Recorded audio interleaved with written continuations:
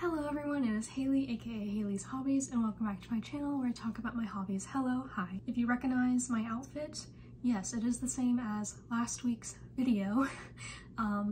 I am filming these videos back to back. If I don't film this video right now, I'm never gonna film it. So welcome back to another video. It is another bookish video. I'm going to be talking about all the books that I've read the past few months. It has been a lot. I've discovered audiobooks. So I have 21 books that I've read in the past few months. This is for July, August, and September.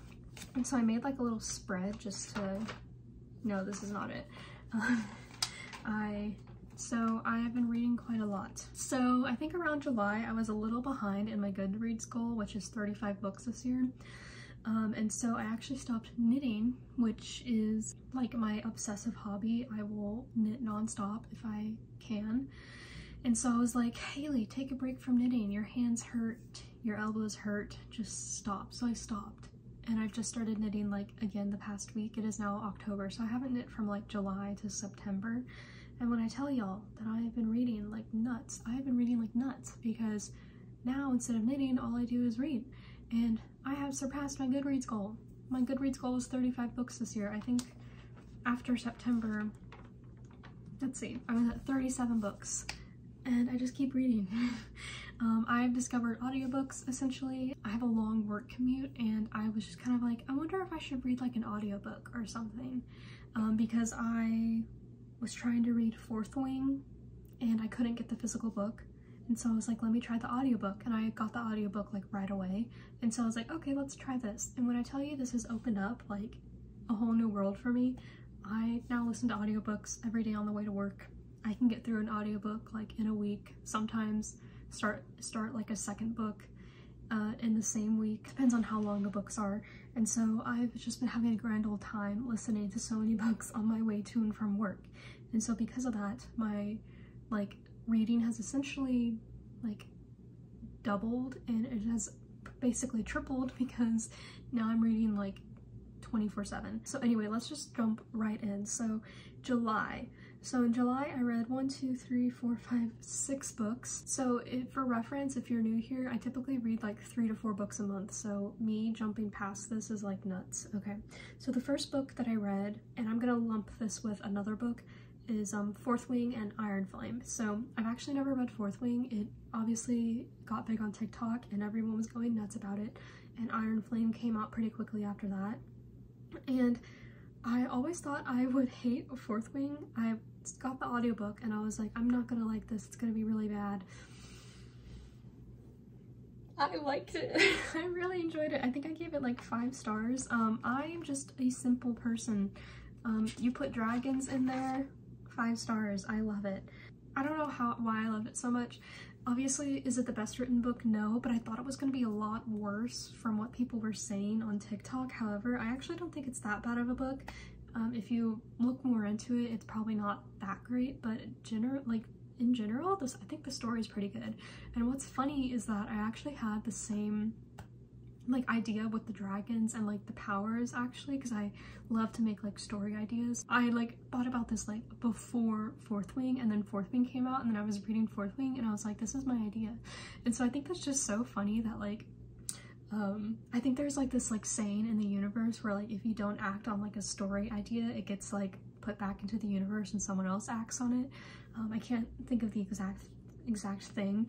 And then also it's kind of like validating, like, oh, I had an idea that's like publishable. Wow. So yeah, anyway, if you don't know, Fourth Wing is about Visgaeth War College, I think is what it's called. Again, I haven't read this book since July. I've been reading so many books, it's kind of hard to remember some things, but essentially you follow Violet, who wants to be a scribe, but at the very last minute, her mom is like, no, you're going to be a dragon rider. And the way it works kind of in her area is that you go into one of the different quadrants, and so I think it's healers quadrant, scribe quadrant, dragon riders quadrant, and then like the infantry quadrant. And so she wanted to be a scribe, but her mom was like, no, you're going to be in the dragon riding quadrant.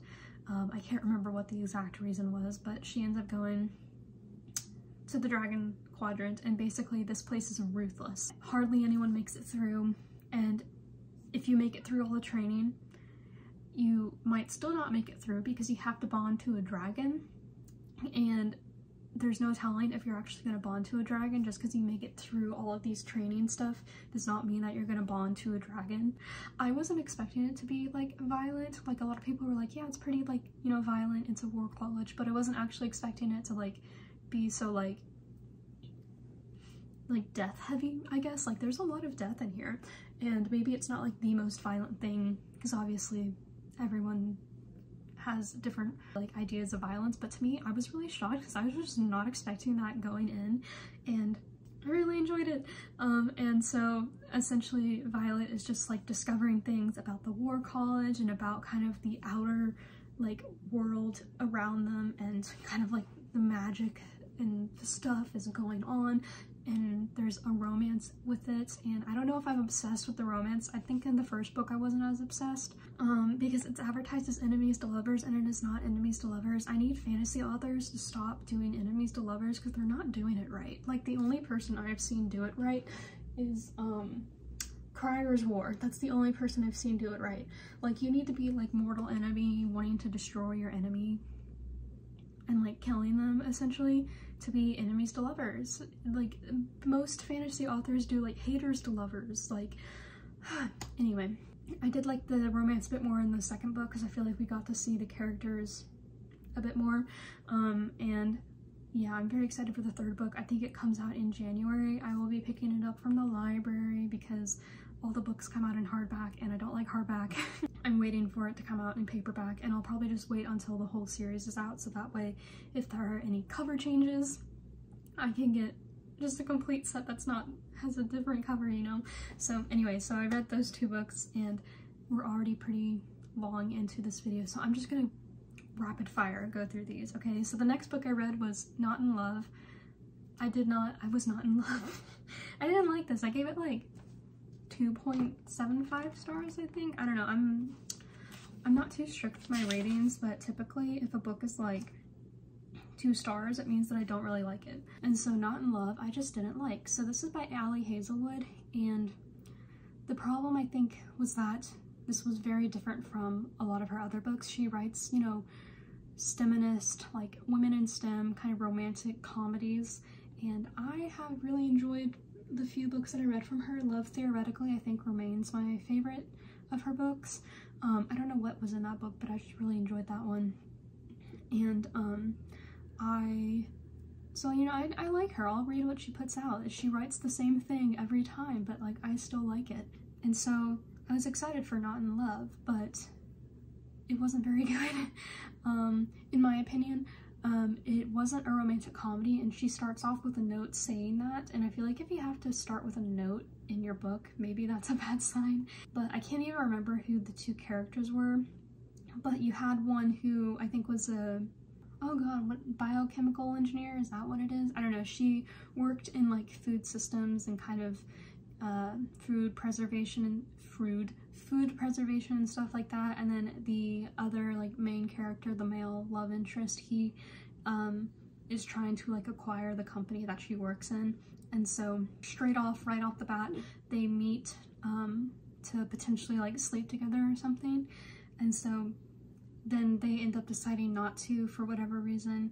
A while later, he comes into her company and she's like, I know you. And so yeah, part of the reason why I didn't like it was, one, because it felt so like stale and stunted, I guess.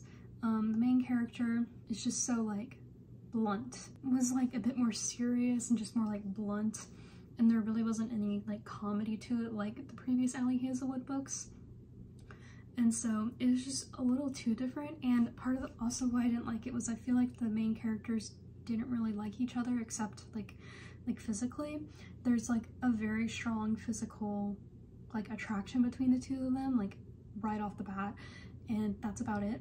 I think the author even said like they have so much like trauma that they don't really know how to bond other than like physically, and I think Allie just kind of did that too much. Like we don't really get to see them bond emotionally, and so I think that's kind of what really made me not like it. I don't know, I just wasn't vibing with it. I felt like they just didn't really care for each other. And then I think I liked the latter half of the book a bit better, but it wasn't enough to like make me want to go out and buy the book. I was actually going to buy the book and read it, but I was like, no, I'll get it from the library. And I'm glad I did, because I would not buy this book, essentially. That is about it. Okay, anyway, so the next book I read was Carmilla. I forgot who the author is by, or who the author is, but essentially this is like a vampire, like sapphic story, and I was really excited for this. It is a classic. It actually happens before Dracula, and I think there's a book right now that is a Carmilla retelling, and I was really excited for this book, but I ended up not liking it either. I don't know why. It felt weird. Like, I just was like, something was just off about it, and I couldn't quite pinpoint what. I don't know what else to say about it. I was let down. I thought it was going to be a bit better, but I think it was just too short, maybe, is what my problem was with it. And I really need to like actually write down like a few sentences every time I finish a book, because I feel like this isn't very helpful. But yeah, I don't know if maybe I just read it too quickly or what, but something was off and I didn't really enjoy it. So I think I rated it like 2 stars or something, which is really sad. So maybe one day I'll like try it again and maybe I'll like it then, but it just, something was weird. I don't know what it was. Y'all will be so excited to hear that I finally finished The Count of Monte Cristo. So I started reading this book in January, and I was gonna do it along with Emma and Carolyn's book club, Book of Tomes, is it? Or the Big Tome? I don't know. They do like big books, you know, every few months, reading book club kind of thing. And so I read The Count of Monte Cristo with them. However, I really didn't. It took me until July to finish it. However, I've been tracking like the days that I read certain books, which has been a lot of fun. And when I count all of The Count of Monte Cristo days that I've read, it really only took me a month. So I'm very proud of that. Oh, are you ready? Look at all my tabs. And this isn't even like everything that I like highlighted either, but I just was like obsessed with this, if you can't tell. It was just wonderful. Like, I loved it. I gave it 5 stars, and if I was being really critical, I'd probably give it 4.75 just because of how the romance ends up. If you know, you know. But however, I can recognize the reason why it happens, and so 5 stars, but like enjoyability 4.75 stars probably. I have no room on my classic shelf anymore, if you can't tell. That's why I had to like stick The Count of Monte Cristo down there. But yeah, if you don't know, The Count of Monte Cristo is about Edmond Dantes, who is a man. He is like 18 at the time of the novel opening, and he gets wrongfully convicted of a crime, essentially like aiding and abetting Napoleon. And at this time, this is like a big no-no, this is treason. So he gets sent to the Chateau d'If prison. He gets stuck there forever. And so the book follows kind of the events of him getting sent to prison and all the events after of him getting his revenge. And it's so good. It's so long. There's a whole section with about 200 pages with like Rome that I did not like, and that was part of the reason why it took me so long to finish the book. But once I got past those like 200 pages, then after that it took like a matter of a few weeks to finish the book, and it is so good. I don't want to spoil like the romance stuff too much, but I feel like there was just so much build up, and so kind of the ending was a bit of a letdown, but I can understand why it happened. Anyway, so that was The Count of Monte Cristo. I don't want to spoil it in case you haven't read it, but I can't wait to watch the movie. There's like a couple, and so I'm really excited to watch them. Me and my grandma wanted to watch them. I think actually Henry Cavill is in one of them. I think he plays, oh my god, what is his name? I can't even remember his name. Is it Andres? I can't remember. Albert. Is it Albert? I think it's Albert. Anyway, Count of Monte Cristo. And so then the last book that I read in July was Breathless by David Quammen. I have 2 of his books. Spillover is like my favorite nonfiction book of all time, I think. I love it. I read it like 2 years ago, I think, at this point. And so Breathless is another book of his that is about the coronavirus and its sort of outbreak in 2020, obviously, and the pandemic, which is still going on. And also it talks a lot about the 2002-2003 outbreak of SARS, which is kind of how we were able to get a vaccine so quickly, is because we technically have seen this virus before. This is just like a new, different one. Because SARS-CoV-1 is the 2002-2003 epidemic, and then obviously it evolved, changed, and that's how we got the 2020 outbreak. And so, yeah, I enjoyed it. I had a hard time with it though, because it's very like date heavy, and so it's hard to keep track. And I listened to this as an audiobook, and audiobooks with like nonfiction are just not it for me. I had a hard time following along, and I kept zoning out, which doesn't happen with like fiction books. And so I think it's just because it's nonfiction, and I kind of treat it as like a podcast, and so I just come in and out of it. And so I did have a hard time following along. And so I think that was kind of my problem with it, but overall I really enjoyed it, and I think it was really good, and I really did like it. I like infectious disease books, so yes. Anyway, moving on to August. I've been talking for 20 minutes, and we still have 2 more months to go. Okay, so I read a lot in August. I read 7 books. So the first book I read was Every Time You Hear That Song. This is like a sapphic-ish, contemporary-ish romance. So it follows 2 timelines. You have, I can't remember her name, but someone else, and who's in the present time with her friend, and then you follow, I keep wanting to say Dolly Parton because it reminded me so much of Dolly Parton, but it's not Dolly Parton. You follow this other girl in her timeline, which is in like the 1960s, I think. And so essentially the girl from the 1960s is a country singer, and you follow her life throughout the book, you know, and kind of the romance that she has through it, and kind of like her obsession with fame and stuff.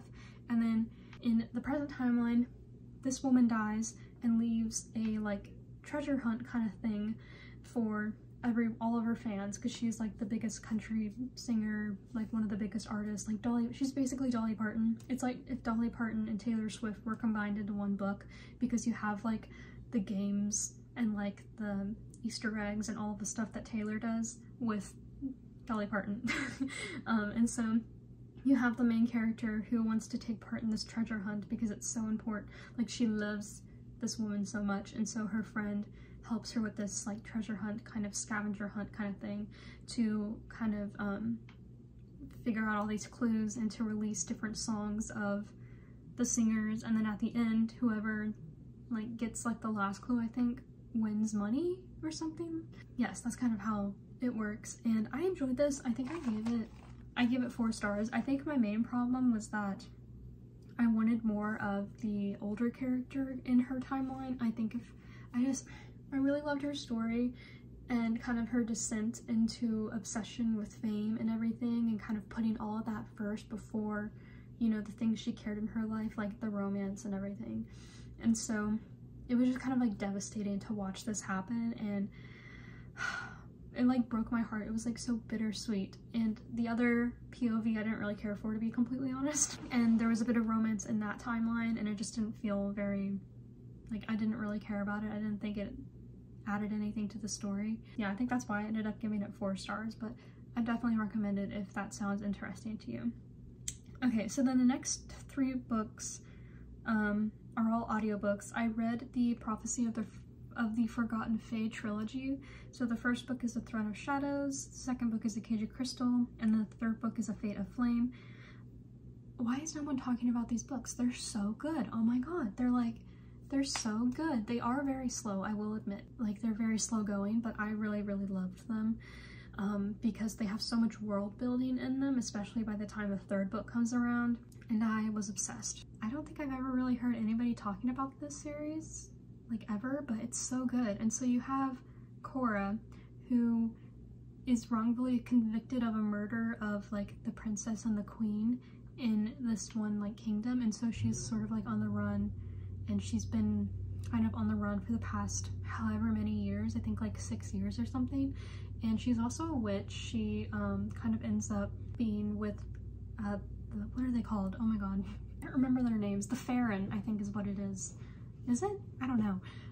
There's so much to this series, but essentially she is a part of this like group of people who are witches, and they have like quiet magic, so like things that you can't really like see, like whereas like someone with like loud magic would be like fire and like but like they kind of practice more quiet magic and like magic of the earth and beautiful kind of things that like you can't really see, but like it's there, but like you can't see it unless like you know about it, you know? So then there is also Prince Tairn, who is looking for a few things because there's this heart's hunt thing going on with his fiance, and she essentially wants like a unicorn or like 3 unicorns or something, and unicorns don't exist. And so he's like, you're joking, right? So he goes on this hunt, and he meets Cora, who he's like, oh my god, this is the girl who is wanted for murder. And so he's like, well, I could bring her in. And so then Cora also is kind of like, well, I could use him for something, because he knows about the unicorns, because apparently the unicorns are real. They're supposed to be extinct, but they are coming back. And so it's kind of like they're just playing each other, and then there's this whole plot, kind of this bigger arching plot of this man who wants all magic to himself. And this man, I forgot what his name is called, but oh my god, it's so good. The romances are so good. There's a couple in here. The actual like storyline is so good. It's very like, it's a mixture of plot and like character kind of development. There's a lot of character development, because kind of the big thing about the magic system for like the soft quiet magic is that like you don't like make advances in the magic until you kind of overcome like a personal boundary in your life. And so a lot of times it's Cora trying to like be like, what the heck is going on? Why can't I feel my magic? And then her kind of confronting the thing that she is stuck against. And so it's a lot about like the personal growth and development, and then you also have the plot with like the magic and like the unicorns, and I loved it. Oh my god, this series is amazing. I feel like people need to read this book. I definitely want to get like physical copies of the book. You have like the chosen fae, or the chosen one like kind of trope, which I feel like is done really well. And then you have like enemies to lovers, or kind of like haters to lovers, which is done really well. It's just, I love it so much. And the third book I'd say is my least favorite, just because I felt like felt a little anticlimactic with like the evil person. The first 2 books just were amazing, and then it just fell a little flat in the third book. But overall, and maybe it was just because I was listening to it so fast, because I managed to get it up to like 2.5 speed. But yeah, overall, I was obsessed. I loved it. I definitely recommend it. Wonderful. Probably my favorite series of the year. One of my favorite series of the years. I loved these books. So the last book I read this month was Red Queen by Victoria Aveyard, I think is her name. I've actually never read the Red Queen series, and so I saw that they were available on audiobook, and I got kind of excited because I always wanted to read that series when I was younger, but I never did. And so I've been listening to it on audiobook. I'm actually on King's Cage right now, and I did enjoy it. I wouldn't say it's like the best thing I've ever heard, and it's definitely like a product of its time. And Mare, who is the main character, is very repetitive. She says like the same few things every few sentences, and for whatever reason, the author has to like leave off on like a really like dramatic saying at the end of a paragraph, and then she does it in the next paragraph, and then the next paragraph, and then the next paragraph, and so it just loses that like weight to it, you know? So it was very annoying, but I did enjoy it. It's just a bit, I was actually not going to continue the series actually, but I got the audiobook for Glass Sword, and so I was like, I'll just continue it. And then I liked where the Glass Sword ended, so I was like, I'll just continue it. So now I'm just continuing it. So yeah, it's easy to listen to when I'm driving. So I read Red Queen, and then that takes us to September. So I read a lot in September as well. I read 8 books, and I surpassed my Goodreads goal. So yay. The first book that I finished in September was Asterion, which is the book 1 in the Court of the Underworld series, I think is what it's called. And I only downloaded or like listened to these because the audiobook was like 6 hours and there were a bunch of copies available, so I didn't have to wait for anything because I was waiting for audiobooks. And so this series is not very good. It's it's basically just smut, and then like some little loose plots in there, but it's kind of entertaining to like listen to. Like, it doesn't take much to listen to. They're not great, but like it's just kind of entertaining, you know? And so Asterion is the first book, and then I also read the second book, which is Medusa, and then the third book is Hades, and then the author gets into other gods as well. And so the first 3 books kind of follow one storyline, I think, and I can't remember what they're called, but there's like an evil organization that is trying to like put an end to all the monsters that are in the world. Essentially, you have New Greece or something, and Hades kind of turned things around and made it a lot better. And I think like something happened, and like a lot of like the monsters and like gods and stuff from the underworld all kind of like came out, and so that now they're in the real world, and Hades kind of has made like a little court, and he's trying to kind of make the city a better place and stuff. And so then you have the evil organization who's like, no, we don't want you here, and so they're trying to kind of get rid of all the monsters. And so then you have the main characters. In the first book, it's Asterion and Ariadne, and so they're all Greek mythology retellings, and so Asterion is the Minotaur, and Ariadne is like the girl that was in that little retelling. And so she's, the author is kind of just like twisting the things that happen in the book. So Asterion and Ariadne are like the first couple, and then you have Medusa and Percy in the second book, Perseus. And so yeah, you follow their romance while they're also trying to put down this evil organization. And I haven't read Hades yet, but it's supposed to kind of end in, I think the evil organization is supposed to end in that series, and then she does whatever in the next ones. I don't know what happens in the next ones. I haven't read that far ahead, but yeah, so I might read Hades at some point if I can't find another audiobook, but they're just entertaining and easy to read. They're not works of art or anything, but if you just need something to read really quick, I would recommend it. So then I read another audiobook, which is In Search of Mycotopia. This is another nonfiction. I actually have the physical book here, and so I read a bit of the physical book with the audiobook. But when I was like driving, I also read the audiobook in the car, and again, this kind of just reaffirms my point that I am not like a nonfiction audiobook kind of person. And also, I just wasn't a big fan of this book, actually. I was kind of disappointed. I thought it was going to be more about like mycology and like different mushrooms and like all these things, but it was more about like the social aspect behind it, and kind of like political, kind of like the political science of like, and the social like issues of like mycology, and like kind of what mycology represents to like citizens, you know. And on one hand, that's like a really good idea, and I did enjoy like hearing more about that, because I didn't realize that's kind of what the field of how much of the field of mycology is in terms of like accessibility and like inclusivity and whatnot. But I wasn't expecting that, and so it just kind of threw me off guard, and so I kind of was just like, whatever. When I finished it, it wasn't quite what I was looking for, and so because of that, I didn't really enjoy it too much. But I think if I read it again in the future with the mindset that I'm going to be learning about kind of like the social like aspect behind mycology, then I would have enjoyed it better. So if that's like something you're interested in, I definitely recommend it. I just thought it was going to be more about the science, and so that's kind of where I was kind of left wanting for more. But anyway, so then the next book that I read was House of Sky and Breath, which is Crescent City 2. Also enjoyed this.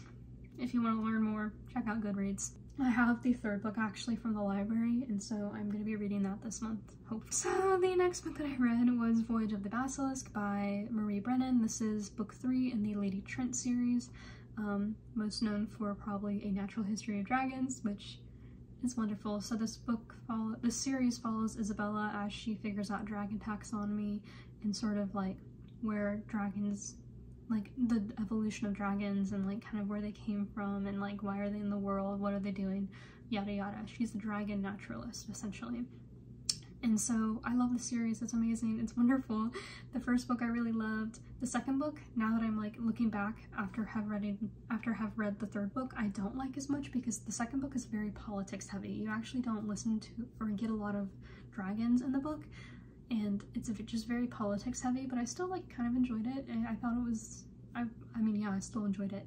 But the third book I loved, because we really got so much of the dragon like taxonomy, and like naturalism and like ecology and like all these wonderful things, and I just felt like it was what I was missing from the second book, and so I like immediately checked out the fourth book, and I'll try and read it maybe this month or next month depending on when I get to it. But I really love this book, and I definitely recommend it if you kind of want like an academic kind of vibe. This is kind of set like back in time where like, I don't know what exact era it is in, but we're kind of in like a magical earth, if that makes sense.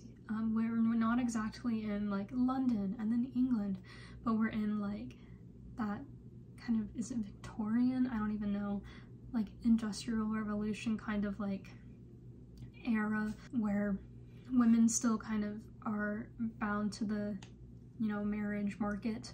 Then you have Isabella, who just really loves science, you know. I really recommend it. I really love it. I love the whole series so far, and I definitely want to get physical copies when I have the chance. The covers are so pretty, like the prettiest covers I've ever seen. And so, yeah, definitely recommend. Probably my favorite book, one of my favorite books of September. So then the next book I read is also an audiobook, and this is A Bright Heart. I liked this book. I wasn't crazy about it. So you follow Mingxin, who is the main character, and literally in the first chapter she gets murdered.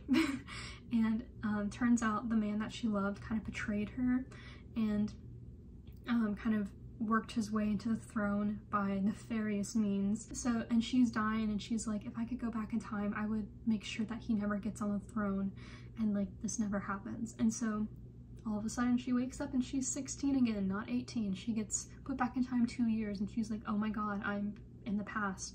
And she's like, oh my god, I gotta stop so-and-so, what's his name, Rune, I think it's Rune.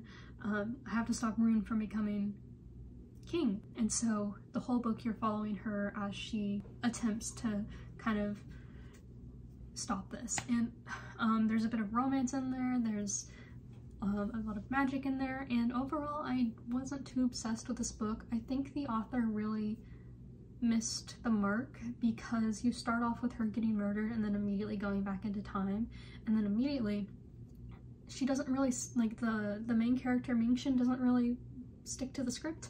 Maybe I've been watching too much of The Flash, but essentially in order not to change the timeline you have to do the exact same. But obviously she's trying to change the timeline, but then it's like, girl, you're doing too much. I think you're being too obvious about it. I just kept getting so annoyed. And I think the biggest point is that you don't feel anything about these characters. You don't feel anything about the betrayal because you weren't there for it until the very last second, and so you didn't get any of that build-up. And so I think what would have been so good is if the author had made a first book, like if she had made the book that I read, A Bright Heart, the second book, and had written a first book, so essentially a prequel, but like let's say she wrote the first book all about Rune and Mingxin and their romance and her being like brought into the royal family, because I think she's a merchant's daughter.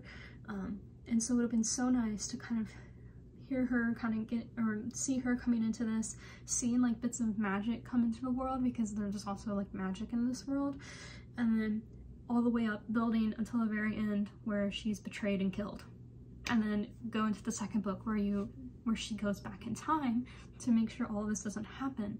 And this would have been so much better that way. I feel like we were just missing so much because of that, and I just did not care. I did not really care at all about anything that happened because of that. I kind of like the romance that ends up happening, but because like there really isn't anything to like, nothing really develops in that area, it just kind of happens, and then you're like, what the heck? And all of a sudden the main guy character is obsessed with Mingxin, and I'm like, where did this come from? So yeah, I don't know if I will continue. There's supposed to be a second book kind of following the events of the first, as all second books do, and where more magic kind of comes into play and all this stuff, and I don't think I will continue reading that. So I don't know. It doesn't come out for a while, so maybe if it's like available on Libby at some point when it comes out, I will check it out, but I didn't really care enough, and I was just kind of like disappointed. Like it really needed to start before. Like we should have started with a whole other book. Anyway, then the next book I read is A Curious Beginning by Deanna Raybourn. This was recommended by Katie as reading. I love Katie. I love her channel, and she loves the Veronica Speedwell series, which is a mystery series kind of set, I think is it Victorian London? It's like the 1880 somethings, and you follow Veronica and Stoker as they get like into like mysteries and stuff. And so the first book, Veronica is trying to figure out her past because she doesn't really know anything about her past, and there's like a murder of, I think he's a baron, and he knows about her past, and so then she's dragged into this murder, and then Stoker is dragged into this murder because the baron is like, you need to take care of Veronica, and then the baron dies, and so then they're trying to figure out this murder, and then they end up figuring more about Veronica's backstory as well at the same time. And I really enjoyed this book. Basically, if you like Bones and you like Booth and Brennan, it's basically if Booth and Brennan were in the Victorian, is it Victorian? Who knows? If they were in 1887 and solving mysteries, because it's literally, there's literally a scene where Victoria and Stoker have to hide out in a traveling circus, and they are the Russians or something, and they are knife throwing. If that is not Buck and Wanda from that one circus episode, that is literally them. So I thought that was so funny. So it's basically Booth and Brennan. So if you miss Bones, I would read the Veronica Speedwell series. And so I definitely want to check out the other books. There's like 10 of them or something. I think 9 have come out, and I think the 10th is coming out in like a year or so. And so I have a lot of reading to do, but I definitely at least want to read another one this year. So yeah, I really enjoyed it, definitely recommend. And so finally, this video is almost an hour long from my time. Hopefully I've cut it down a bit more. We are now getting to the last book that I read in September, and that was Shorefall by Robert Jackson Bennett. So I have Foundry Side here. I really enjoyed Foundry Side. Essentially you follow Sanchia, who is a thief, and she gets tasked with stealing this magical artifact, and this draws her into like this big conspiracy theory, and you're kind of in like this like kind of like pseudo like Italy, I think it is. There's like these merchant houses, and then there's this really cool magic system called scribing, and so you can change the reality of objects to make them do things that they normally wouldn't do. And so you find like you kind of start off with Sanchia kind of getting this like artifact that she's not supposed to have, and getting dragged into people trying to have this artifact. And so it's so good. It is so good. I feel like more people need to talk about this book. It is amazing. And so I finished the second book, which of course follows the events of the first book, and I don't want to say too much because I don't want to spoil anything, but it is incredible. I loved it even more than the first book, and I'm so excited for the third book. It's called Locklands. I need to check it out from the library eventually, but yes, I definitely want to like finish the series this year, I think. But it was so good, and I loved it, and the romance was just so nice.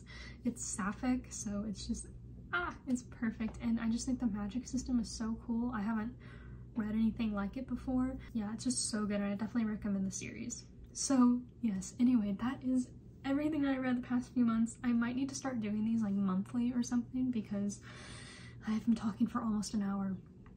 Oh my god. I'm so, like, not wanting to edit this video. Okay, anyway, thank you guys so much for watching. Let me know any of the books that you have read recently. I'd love to hear them. I have just been in such a good reading mood. It's been so wonderful. I haven't read this like much since like high school, so it's been so nice to be able to read so much again, and I've been loving the audiobooks that I've been reading, and going like to and from work reading audiobooks. It's been so nice. I really love checking out books from the library. It's been very nice as well, and so I'm just having such good vibes, and I'm so happy. And I'm so happy to finish my master's in December, because then I can just read. I won't have any schoolwork, and I can just read, and I can read so many more books. So yes, I'm very excited. So anyway, thank you guys so much for watching. I hope you guys enjoyed this video. Don't forget to like, comment, and subscribe, and I will see you guys in the next video. Bye!